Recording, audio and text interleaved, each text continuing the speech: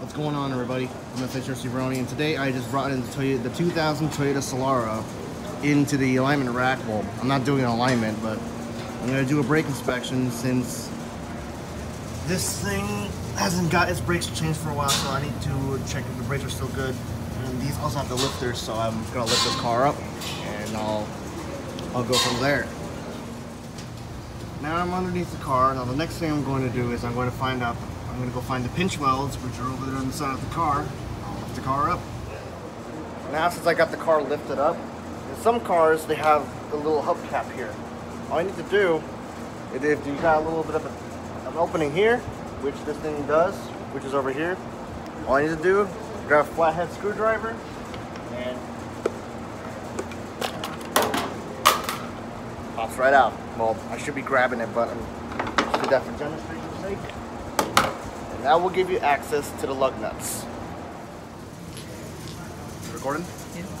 Alright, so the next thing I'm going to do is I'm going to put one of these in. You can see this one does fit. A little closer. You can see this one does fit, and this one is a 21mm hex. Now this one's a double side. So what I'm going to do is I'm going to put this extension, it fits in there. Sorry if it kind of startled you, but we're going to put this in here. Come on. There you go. And now we wheel away. That was with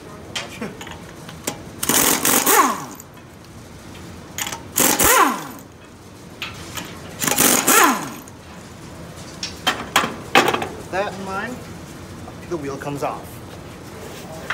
So now I'm going to take off this caliper right here. This is what I'm going to take off right here. This caliper. Come a little closer. This is what I'm going to be taking out.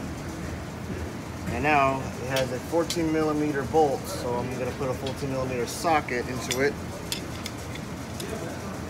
And I'm going to use a breaker bar. Go ahead and unscrew it.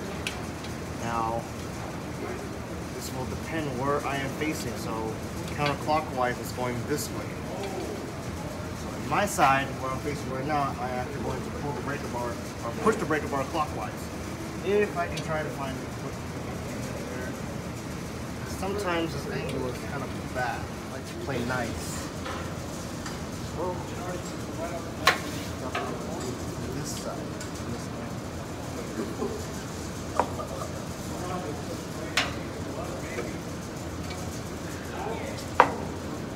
Nope, that doesn't work. Stop recording. Oh, there we go. There we go. Now it's getting loose. There you go. Now, top part. Come here. Now, push that in. And there we go. We broke it loose. Now, I'm going to go grab myself a half-inch ratchet. So this one's a half-inch breaker bar.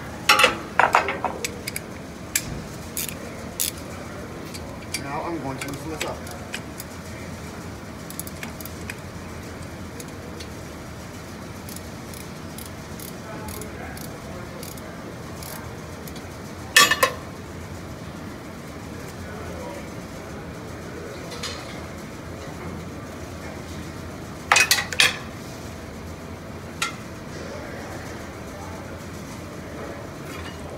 Bit of a pain.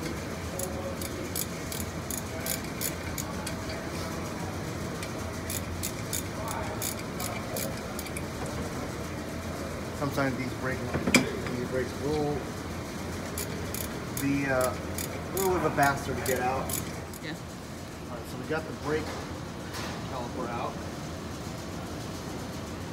Now I'm just gonna.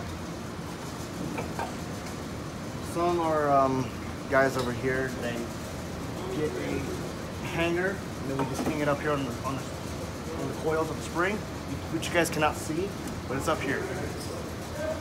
It's up there, but you cannot see it well. But we usually put a hanger up there. But in this case, I'm not going to be doing anything serious with this. I'm just going to lay it down right there just for now, because I'm going to use a micrometer or a digital caliper to measure the thickness of this rotor. Because the thickness of this rotor right now says our nominal thickness is right 1.102, so that's about 111 inches. So 1.11-ish inches.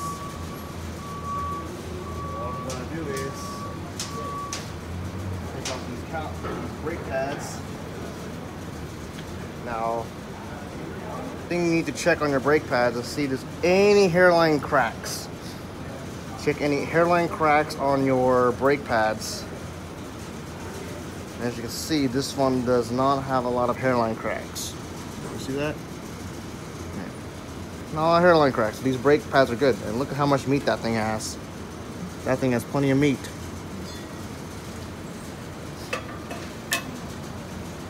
So, what I'm going to do now, I'm going to use a micrometer, or digital caliper in this case, to go measure the thickness of the rotor. Turn it on. Zero it out. Now zeroed out. Nominal. We're around 1.80. And then up here, which is the same 1.83 time. Then also down here, which is also well, this one is actually 1.07, but we're still in spec, so we're still pretty good. So now, what I'm going to do is off camera, I'm actually going to work on the other brakes, check them out, and then I'll see you guys towards the end. The last thing before we do our final step is we're going to use brake lube. Now normally we would put this when we're putting new, we normally do this when we're putting new of these little metal things here, but in this case we're not doing this. I'm just doing just a basic inspection on my car. But once you do put like new pads in, if you're gonna do a brake replacement, put new rotors, put new pads in it or something like that, and if it has this, if you got one of those new ones, just if this thing will come out, take some of this brake grease or brake lubricant and just put it right there. Also put some of it on the back too.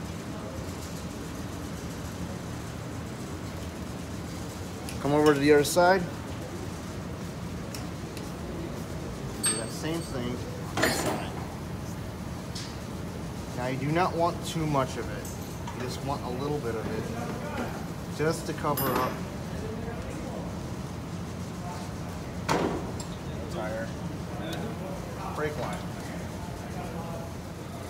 Now we're almost done. Now we're just going to put the brake pad in. So what we're going to do is put the pads in.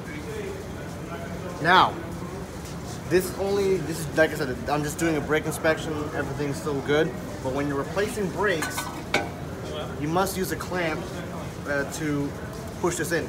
All you need to do is just put the brake pad in, and then just clamp, and then use a clamp to push that piston in.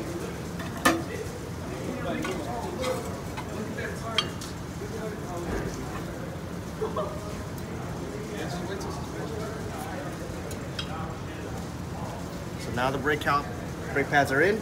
Now all you need to do is put the caliper back on.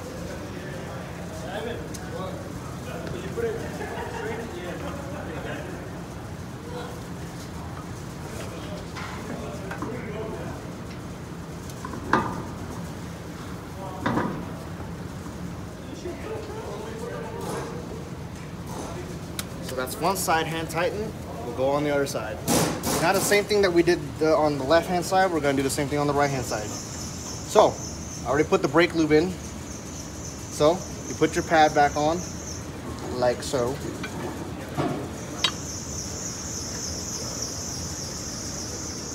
And you're You're not going to see this well, but I'm going to be putting this brake pad in. Try to fit it into that slot.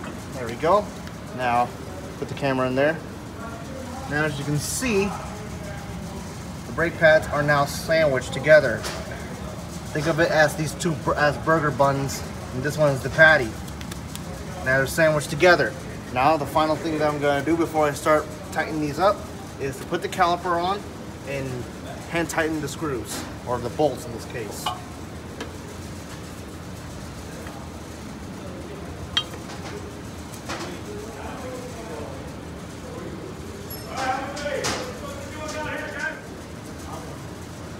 Alright, we are tight. Go ahead. Now the final thing is what we're going to do now, at least for the brakes, is we're going to torque it. Now, we have here is a torque wrench. And what the neat thing is about these things is it has a, when you start tightening it, it works like a ratchet in a sense. But you only use this for tightening, not loosening stuff, obviously. So this will be, this one's a little bit too small. But basically what this is, once it gets really hard to tighten, you will eventually hear a click. So once you hear that click, it's all torque and it's all good to go. Just to do this, the small torque wrench goes all the way down to 10 foot-pounds of torque. So what I'm going to do is I already put that thing up to at least 20 foot-pounds of torque. And all I need to do is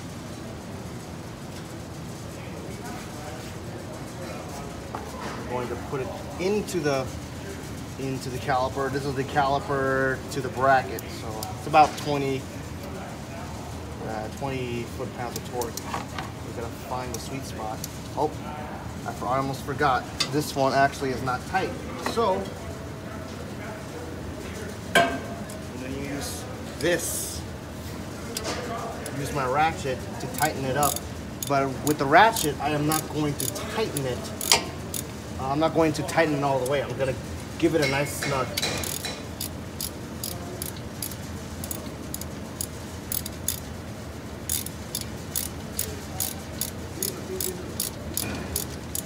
Alright, now the thing is starting to get tight.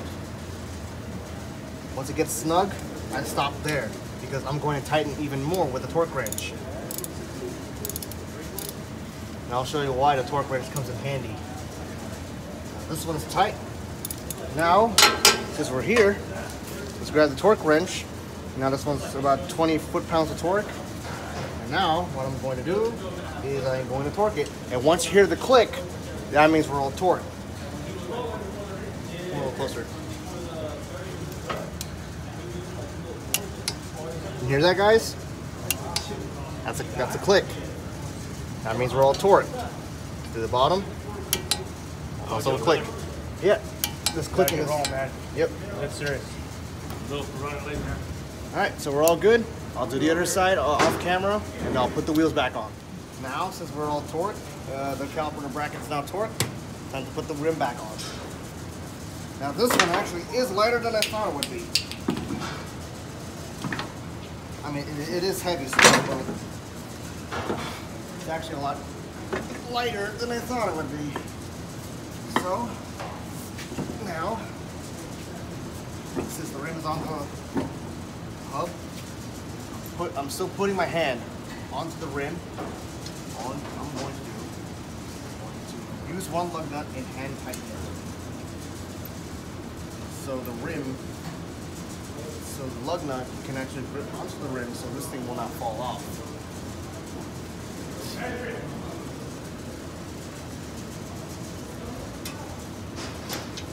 The other one and put the other lug nut across it. So I put this lug nut on top first to allow the rim not to fall off. Now I use this one to at least balance it out.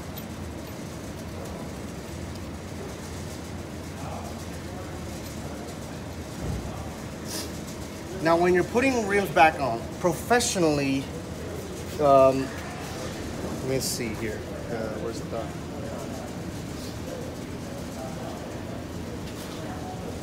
Normally in motorsports like Formula One, NASCAR, or Le Mans, they use the impact gun to retighten the wheels back on.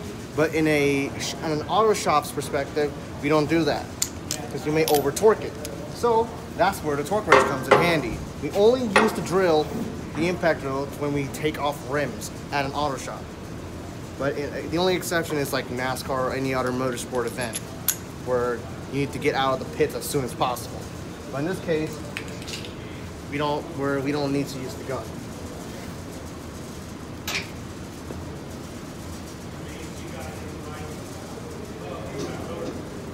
Go.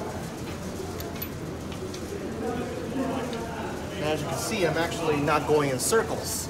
I'm actually going boom, boom, boom. We're doing the star pattern here. When you're putting back rims on, you kind of want to balance the rim out. You do not want it to, because if you did the circle method at the first shot, your wheel's going to be it's probably going to wobble, and you do not want to risk that part. Sometimes it may not happen to your cars, but it's better to be on the safe side. So that's, you know, that saying, better safe than sorry, right? So that's the thing. There we go.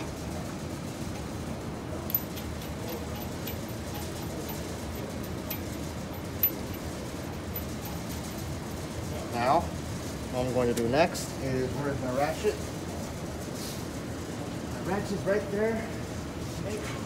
Now, just like I did with that brake calipers, I'm going to give a snug fit to these lug nuts.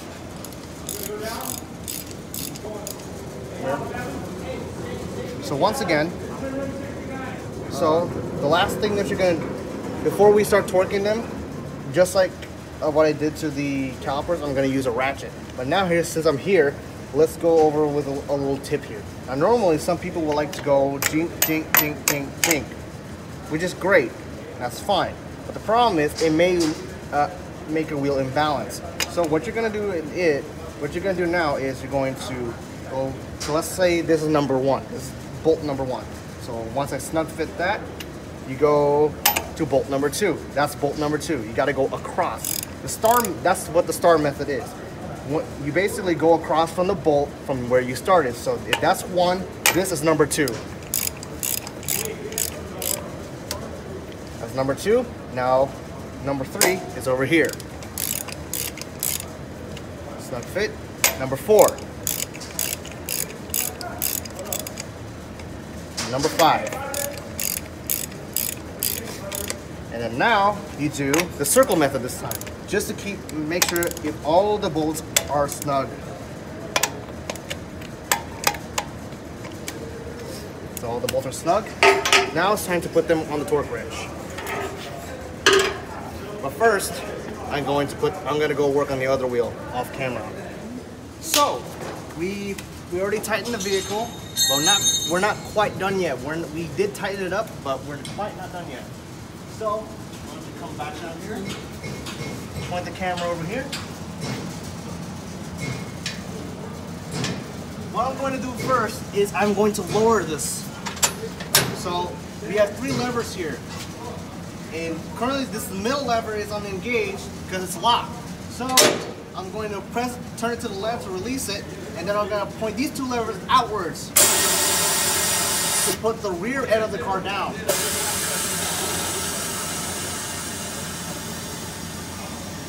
As you can see, these lip points are going down.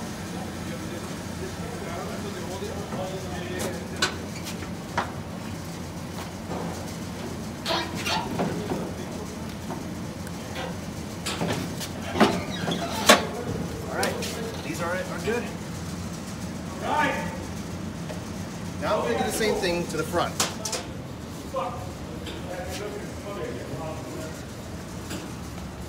Once again, this is engaged. Release. Pull away from me.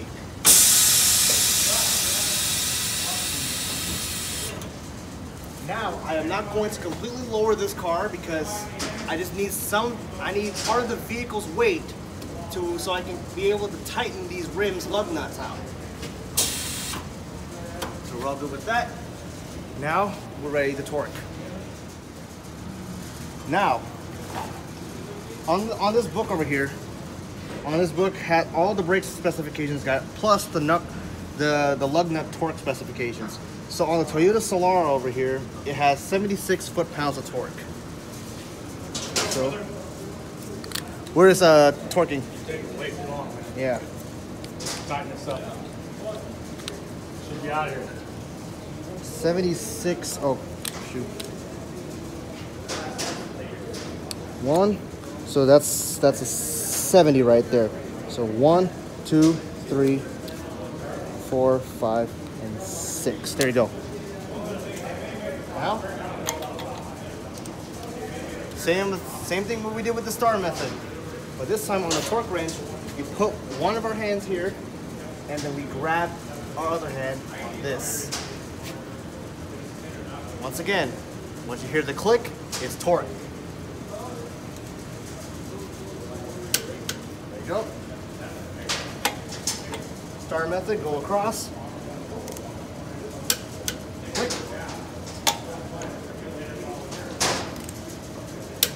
Click. Number 4.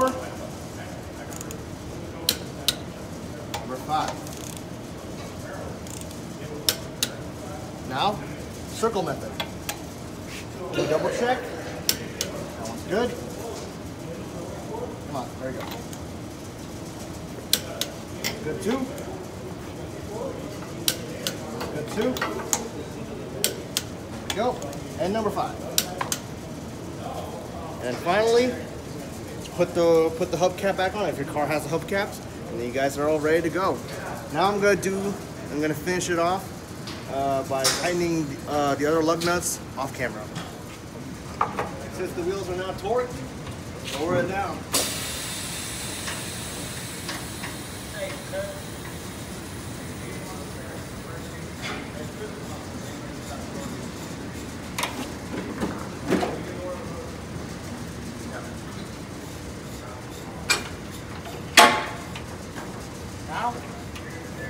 Now what we're gonna do, lower this car down, bring it out, and call it a day.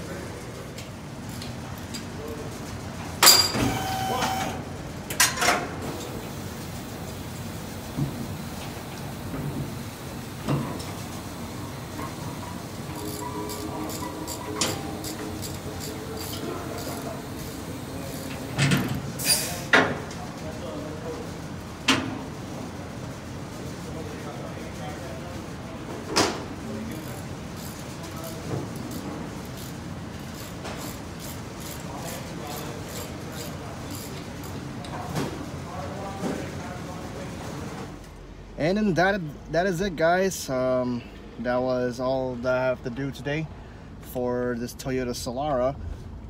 Once again, I did a brake inspection, at least in the front, but